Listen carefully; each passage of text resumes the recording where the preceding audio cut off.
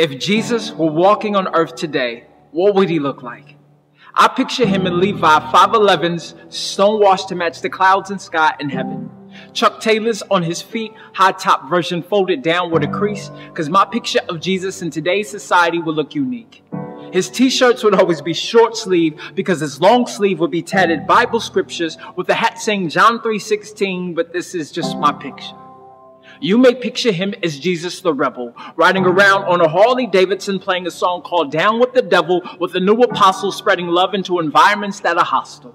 Or maybe you know him as Jesus the healer, because when you were sick in the hospital room and they said you were doomed, you called out his name and the flat line started to change to where it now looks like rolling mountains, with your heartbeat now pounding, all because you kept pronouncing the name Jesus over and over on loop, on repeat, taking a backseat to a driver who knows these streets. I'm just saying.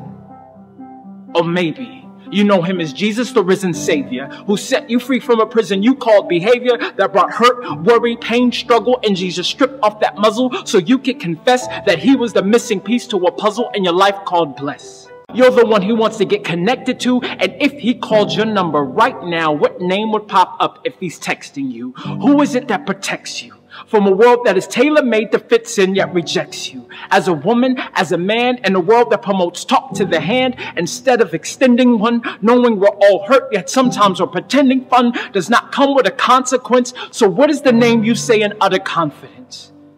Is it Jesus, the teacher, son of God, or neither? Whatever it may be, have you used it lately?